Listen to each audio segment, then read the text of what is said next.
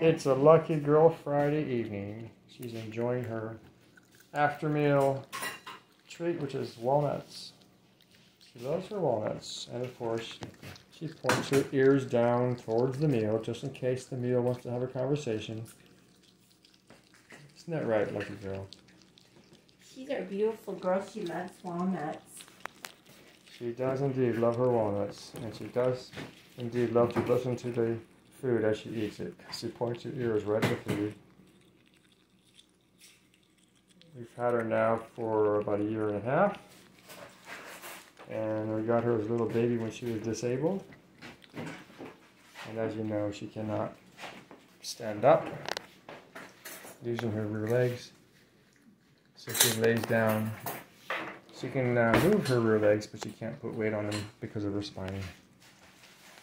And she uses her front legs to drag herself around.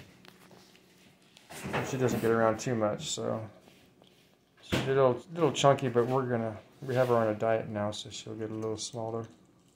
We don't want her to get too chubby wubby. Well, say, Daddy, I can't walk, can't stand it, I can't get exercise. That's why I'm having a hard time. Yeah, it's hard to get her to lose weight, but we're on it. We're going to make sure she doesn't get any bigger. Slowly wean her off the calories, and then she'll be a healthy, happy little girl. She really doesn't eat as much as most people feed possums, but because she is sedentary, she doesn't do a lot because she is disabled. She doesn't work off any calories. She slides around because she can't stand or walk, and she has a hard time sliding around now that she's bigger. Yep, so we're going to trim her down and hope to get a long life out of her. But she's a little snuggle girl. Snuggle Buggle Bear, we call her our panda bear. Little panda bear. Ronnie's our panda bear too. He's the male and she's the female. Yeah, Ronnie's the head trauma boy, but he doesn't like to cuddle.